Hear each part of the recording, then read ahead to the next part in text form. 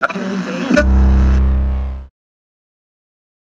you been wondering how you're going to decorate your graduation cap? Lauren, Gina, and I show you one way you can DIY it. We're going to be making the decorations for a grad cap. You can spin it any way you want and use the college colors for the school that you are personally going to. In this segment, you will need colored paper, hot glue, the logo of your school on photo and normal paper, scissors, markers, jewels, a jewel sheet, and fake flowers. First, take the logo of your school on normal paper and make sure it is the size you want going onto your grad cap. Cut out that logo and choose an accent letter that you want to stand out. Then take that letter, cut it out, and flip it over onto the back side of the jewel sheet. Trace the letter and cut it out onto the jewel sheet.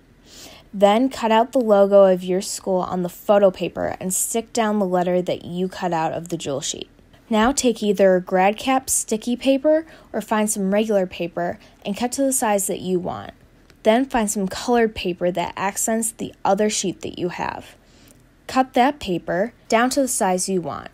Make sure to leave room for borders if you want some. We used super glue for the red paper to make sure it would stay since we were gluing it onto a glittery paper. Now, take your fake flowers and play around with where you want them to be. During this, we can also cut some jewels that have a sticky backing and put those off to the side. We ended up getting to the point of wanting a bow. If you choose you want one, find some ribbon that matches well to the other colors that you have chosen. Once you make a bow, cut a small piece of ribbon and roll it up. Then wrap it around the center of the bow and hot glue it.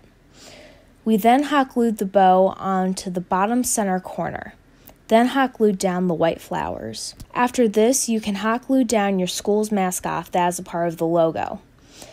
With some final decisions to make, we hot glued down the red flowers and put a jewel in the center of each one.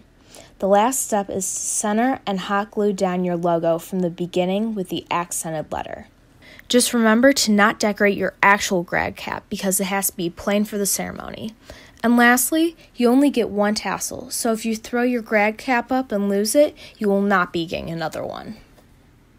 I'm Lauren Hope from Eagle Eye News. Thanks, ladies. Just a reminder, the graduation caps themselves have to be clean for the ceremony.